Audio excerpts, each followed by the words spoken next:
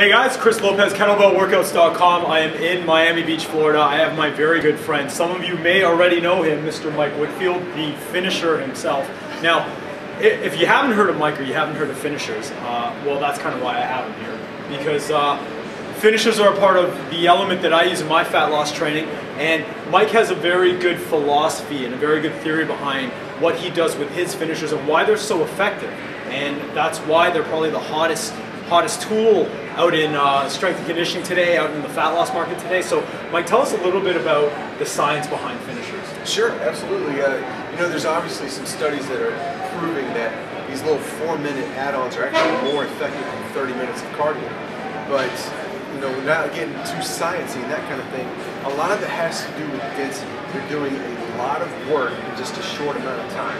Now, obviously, your nervous system can only take so much, and obviously you don't want to lead to overuse injury. So that's why you really can't do these workouts for 30, 40 minutes. But that's why they last only, you know, some are as little as 3 minutes, but on the, you know, on the higher end, 8 to 10 minutes at the most. Ideally, they average about 6 minutes. But like I said, the idea is density.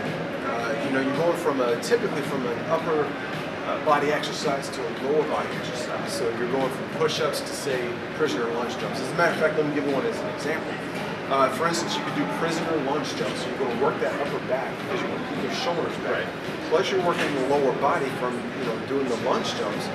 Then you go immediately into decline push-ups, working the upper body. So you could do perhaps 8 on each side for the lunge jumps, and then 8 push-ups. And then you go back and do 7 prisoner lunge jumps and 7 push-ups. So in just a few minutes, you're going to hit a lot of muscle with both your upper body and lower body in just a short amount of time. And that's the idea. So not only are you burning calories during those few minutes, but you're also setting a big metabolic disturbance on your body, which means that your body has to burn a lot of calories just to recover and return to a normal state.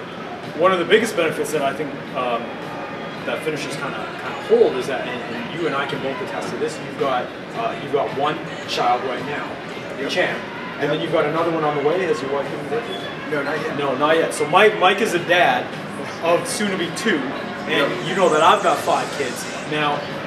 If you're out there and you're doing cardio for like 30 minutes, I mean, can finishers actually replace cardio, or should they replace cardio? Absolutely, and that's the key behind it. That's what's so great. Is you literally replace. Typically, you go to a gym or even at your house, you do your workout. You know, whether it's 20 minutes, 30 minutes, 40 minutes, and then most people, what they do is they head over to the treadmill or the elliptical and they do their cardio for 30 minutes. Right.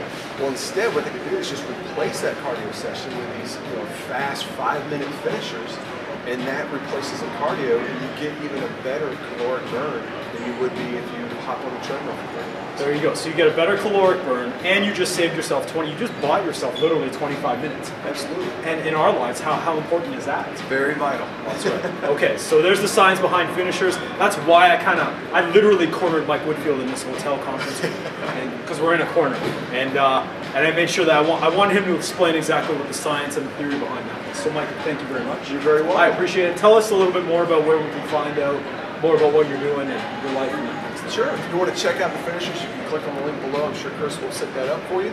And then my blog is over at trainwithfinishers.com. All right. Thank you, Mike. Cool. Absolutely. Okay, guys. Chris Lopez, kettlebellworkouts.com, here with the finisher himself.